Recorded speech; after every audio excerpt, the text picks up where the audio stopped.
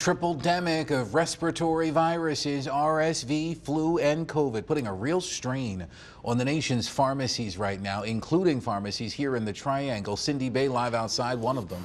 She's at Joseph's Pharmacy on New Bern Avenue in Raleigh. Cindy, this strain comes as health officials say these viral illnesses remain very high right now.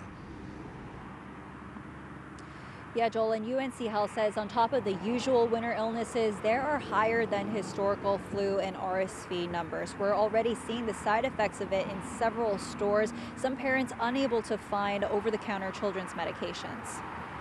If one goes down, we all go down. In a family of 6, protection is crucial amid a winter triple-demic of respiratory viruses. We do interact not only with homeschool kids, but we have public school friends, and they're all sick all the time, so it's been really hard on them. The uptick of cases of RSV, flu, and COVID-19 resulting in a children's medicine shortage, from CVS and Walgreens limiting children's pain relief products and over-the-counter pediatric fever reducers online, to local pharmacies dealing with a particular demand. We're running low on amoxicillin suspensions. Amoxicillin is an antibiotic for strep throat and other sort of respiratory infections. The combination of RSV and influenza has been particular problems among children. UNC Health's Dr. David Weber on alternative methods for parents who can't find the medicine they need. You can't put the child into a lukewarm bath and cool them down. Putting them in light clothes as opposed to heavy clothes and